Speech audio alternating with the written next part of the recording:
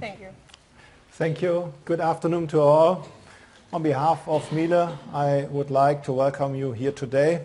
My name, as Julian told you, is Ralf Kretschmer. I'm responsible for the segment Laundry Technology Professional at Miele. And as well, I want to introduce my colleague, Dr. Olga Erin. She is responsible for the corporate development at Miele Professional. Together, we are here to talk to you about the application of data mining for prospective assembly time determination. Let's have a look on the agenda. As you see, our talk is divided in 5 chapters. First, I want to tell you a little bit about the Miele Group and the business unit Professional. Then my colleague, Dr. Erin, will talk about the research project Promondi and the time data management, followed by knowledge discovery for prospective assembly time prediction. Next, I will present the assembly time prediction in the product development phase, and at the end, we will have a short conclusion. First, some facts about Miele. I think everyone knows Miele. Miele is not so old company as we heard it in the morning. It's founded in 1899 by Karl Miele and Reinhard Zinkan. It's still a family-owned company. Now we have around about 80 family shareholders. Interesting is that there are 2 representatives of the original family, Dr. Markus Miele and Dr. Reinhard Zinkan, in the senior management. As you see, the turnover is approximately 4 billion euro. In the last years, a steep increase. And we have around about 19,500 employees. More steady growth in the last years. As you can see in the 4th box here, we have 48 sales subsidiaries all over the world with 12 production plants all over the world.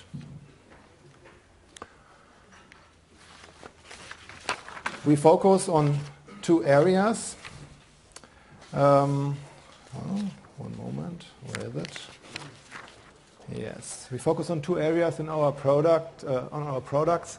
One is the domestic appliance area, and the other is commercial machines.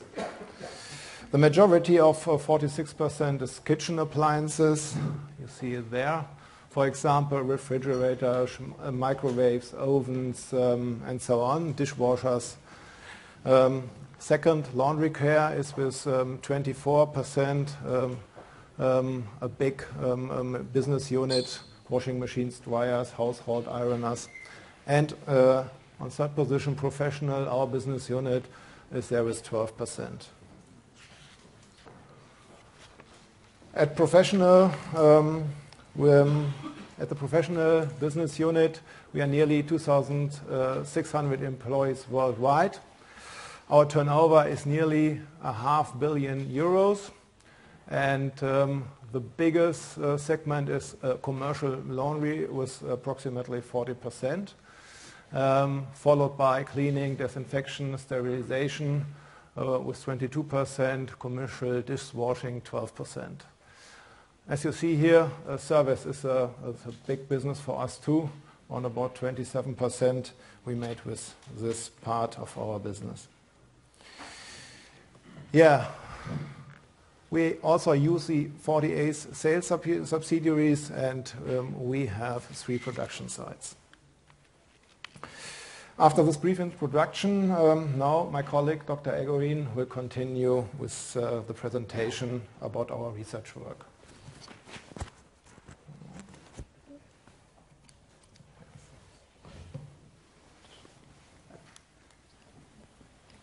There's only one microphone. That's a challenge. Sorry. So, hello everybody from my side too. We've heard this title of the project Promonde, I think twice or 3 times today in the morning. That's why let me just show the initial picture or the initial idea of this project. And this idea is also it's also the origin of our both use cases we will present to you later. So what can we see here? Promonde, as Julian Schaller already said, stands for Prospective Determination of Assembly Work Content in Digital Factory. And as you can see here, we started this project in 2012. So it was not a year of big data or smart data or Industry 4.0 point. Nobody was talking about these words. But the idea was, how can we map the product and process structures? So if you just have a look at the product emergence process and the different phases of product emergence process, you can see that we have some product planning phase or product development phase with functional bill of material or engineering bill of material as a central data structure or also central documents which are arriving during these phases. And we of course have also process planning and production phase. And in these phases of product emergence process, we have manufacturing bill of material to build the data structure. And the idea was to map this product and process structure, so to connect the both words of production planning and the word of product development. And it was not so easy as we thought, because the data, the historical data, the data structures, they are not really as nice to analyze, but nevertheless we reached really good results in this project, and I think Regina Valles will tell you something about how can you predict the process structure, so how can you predict the assembly plans as really as a structured data, and we are going to tell you some details about how can you predict assembly time in the meaning of the duration of assembly processes. Maybe somebody of you is asking yourself at the moment, why did they choose assembly or manual assembly as the application field for data mining? So many processes are realized automatically in the factories, and therefore we just brought one picture from our factory in Bielefeld. You can see here on this side just a normal assembly line, manual assembly line, which you can find maybe everywhere in every company in Germany. And yes, we still have some assembly steps which should be done manually. It depends on product complexity and also, of course, on the industry sector, that the assembly time can take up to 70% of the whole production time. So on the one side, we can say that manual assembly is a widespread method, is still a widespread method for multivariant production assembly. And on the other hand, we can say also that time data or assembly time data is a relevant basis for different planning processes and for different decision-making processes. Here you can see just some examples. It's a basis for work system design or human resource planning, or capacity planning, or make or buy decisions. So how can we get all this assembly time data, or how can we predict assembly duration? As Professor Deuser mentioned today in the morning, of course we have the standard methods of industrial engineering, for example, to predict the time or to determine the time, the assembly time. We can use time and motion study, for example, during the production phase, or we can just register the time by devices, but it will not so easy for manual assembly lines. We can simulate the data, or we can use the predetermined motion time systems. But if you come up to product development phase or to the earlier phases of product emergence process, you don't have this range of methods you can apply to determine the assembly time or to predict the assembly time. That was the question, one of the questions in this research project. How can we use the data we have during this product emergence process, or we collect during the product emergence process, to estimate or to predict the assembly time? And as I said, we would like to show you 2 different methods or 2 different approaches. The first one is assembly time prediction in the product development phase. Ralf Kretschmer will explain you what structures of product and process data do you need to predict this assembly time. And I would like to focus on another topic. I would like to focus the process of knowledge discovery for assembly time prediction. So we've heard today in the morning, I think also twice or 3 times, communication in the project teams, it's one of the major challenges for data mining projects. People don't understand each other if they meet and if they have to solve one task. It was one of the issues why we said, okay, we have this crisp data mining model, which was really a standard one to realize data mining projects. But of course, you have to adapt to this model or to specify this model, let me say it so, to specify this model for the application field. And that's why we just thought, okay, why don't we specify or adapt to this model for the application field of industrial data or for the application field of time data management? The whole knowledge discovery process is divided into 3 phases. It's a preparation phase where you try to understand the business and to understand the use case.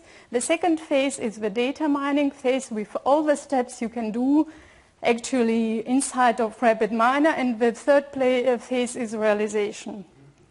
Let me give you an overview about some details from this knowledge discovery process. What does it mean, the first step here, define the goals of knowledge discovery? First of all, you have to speak to people, to your interdisciplinary team and try to understand, are they trying to solve a classification problem or are they trying to solve a regression problem or is it maybe some kind of unsupervised learning methods? I'm not talking about the methods which are used during the preparation phase, during the data preparation. I'm talking about the final goal of the people, what do they want to get from you after this project. So it's a really important step. The next one is, something you cannot see here, here stays morphology of time data management. So we were talking about time data management as application field or about assembly planning, and you of course can define some criteria to describe this application field. So you can go to the people and ask them, okay, what about the determination methods? What time data do you have already? In which IT systems can I find them? So we characterize the time data management as application field with different criteria and different characteristics.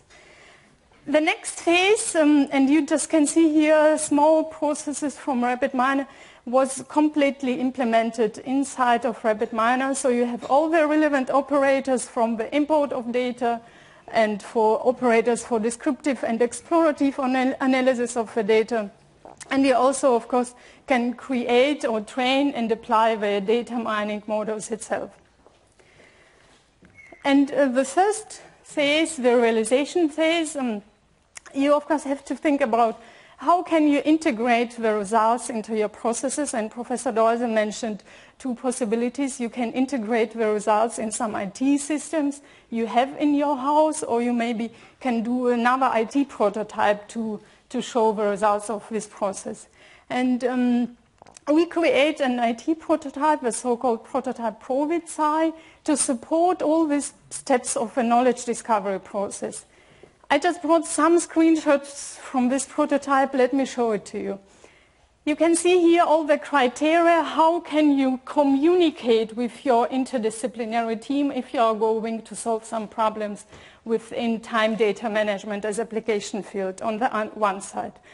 On the other hand, you can also integrate the RapidMiner processes itself. So you can just use the Java IP of RapidMiner to integrate the process into the IT prototype. And you, of course, can have some possibilities to control the process through some macro values. So the end user don't really see all the RapidMiner processes. They are inside or undercover, let me say it so. But they get all the results they need, and they can choose the models they want to apply there. I don't want to tell you every details, technical details about the process. We can do it after the presentation, no problem. But I just put 2 different, or one result from this application model. We tried different data mining methods. It's a standard work, I think, and Professor Katharina Morik mentioned it today in the morning. You just have to try different models because it depends on data which model will fit and which will not fit. And we tried here the classical one, let me say it so, with linear regression. It's the standard one, and also some new data mining methods like support vector regression or regression model trees. And as you can see here, we achieved different relative errors. So for this data set, it was the best method to do linear regression or support vector regression, but I don't want to advise you and to take every time only these two methods. You just have to try all the relevant methods and you will find the best one. These results show us also that we can use the assembly time prediction via data mining for long-term planning processes. So, because there are some studies about the needed accuracy of assembly time for long-term processes, planning processes, and we are going, they are talking about plus minus 20% to use this data for example, capacity planning or make or buy decisions. So these were some results from that part. I hand over to Ralph again. Thank you.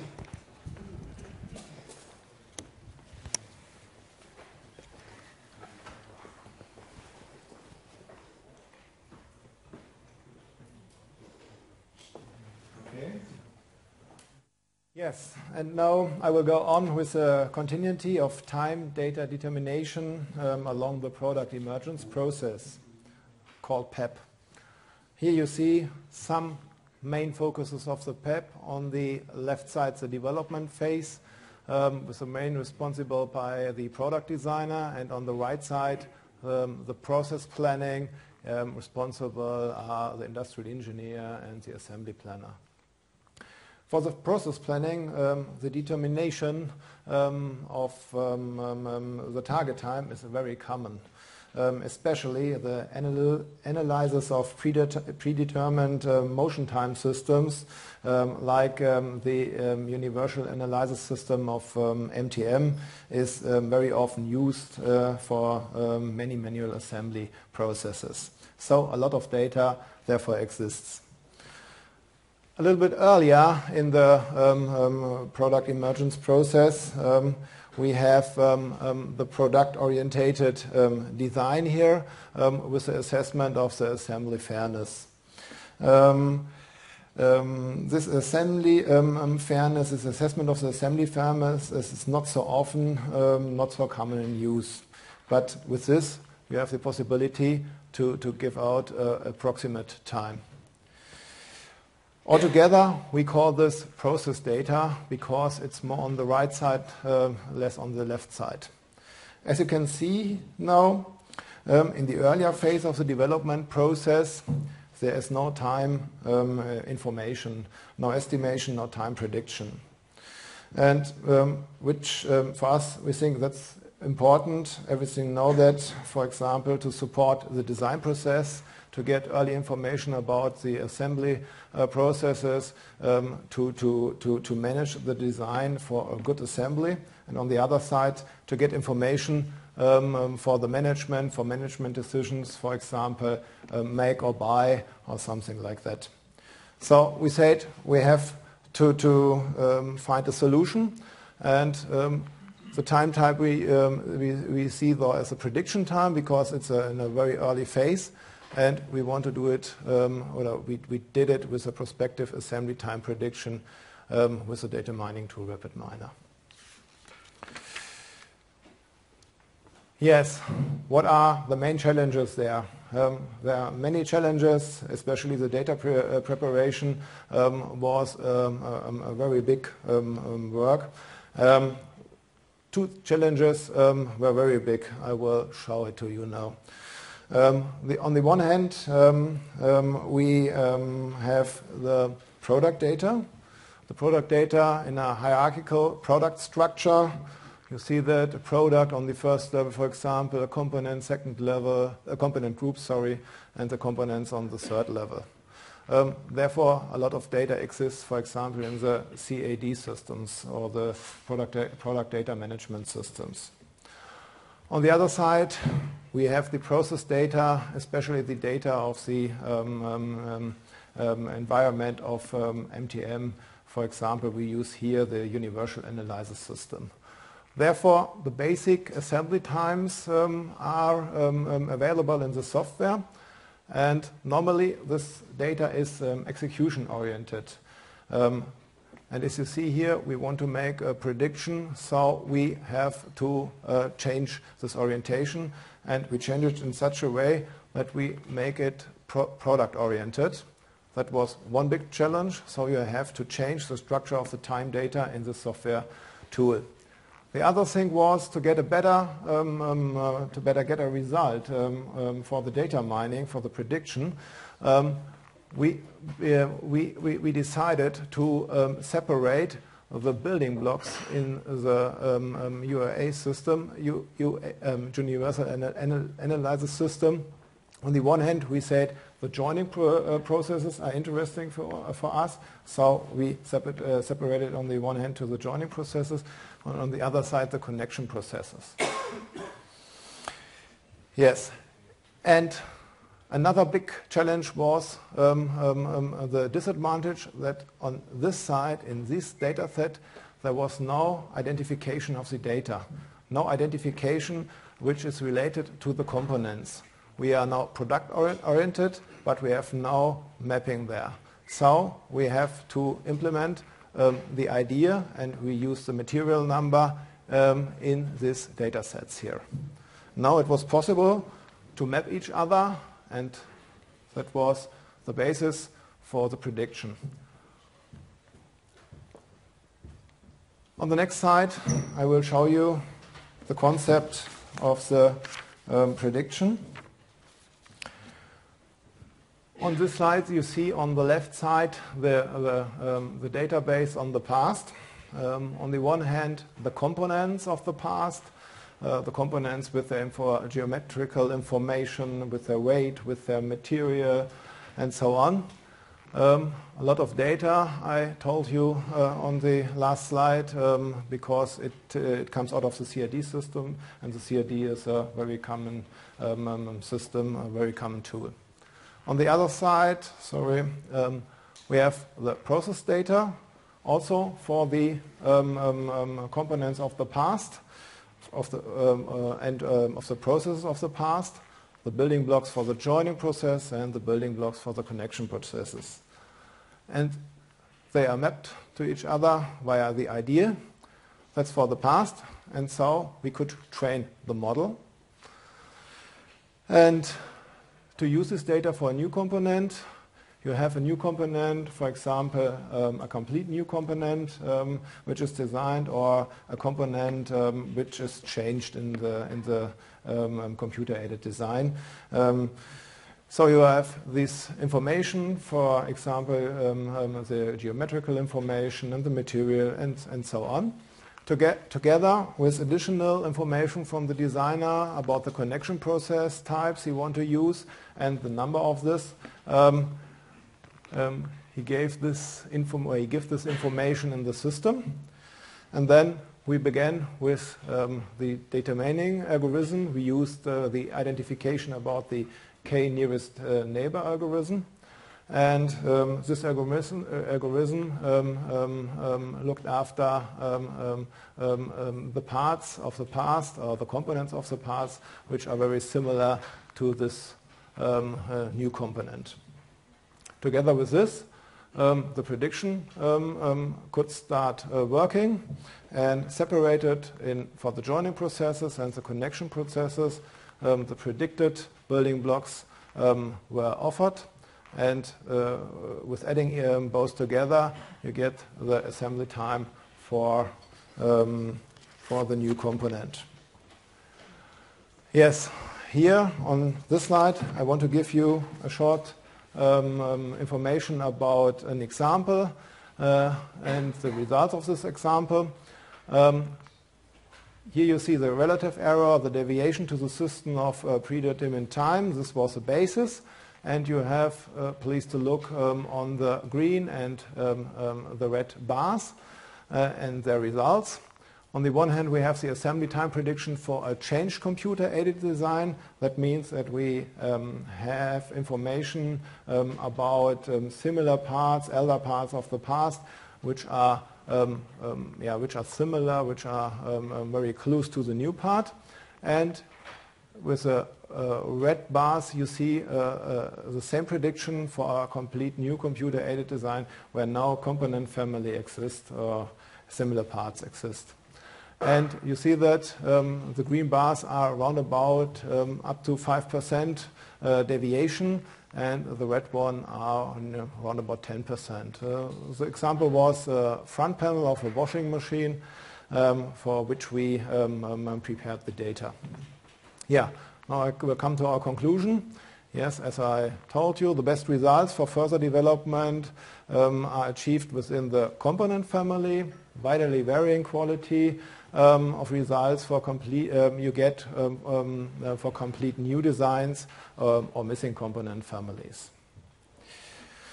On our last slide, I would like to end with some key results. First, the integration of data mining for prospective determination of assembly time leads to essential added value for planning and decision making, and supports the idea of simultaneous engineering to reduce the product emergence time. Furthermore, the current portfolio of methods for time determination can be successfully extended by new data mining methods.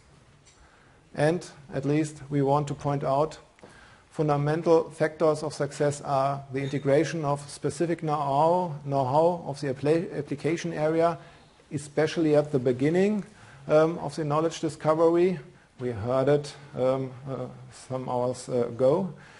And to overcome the challenges of historically evolved IT infrastructures.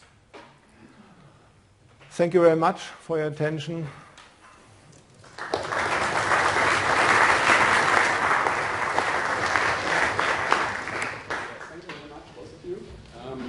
We're running out of time, but are there any questions? Over there?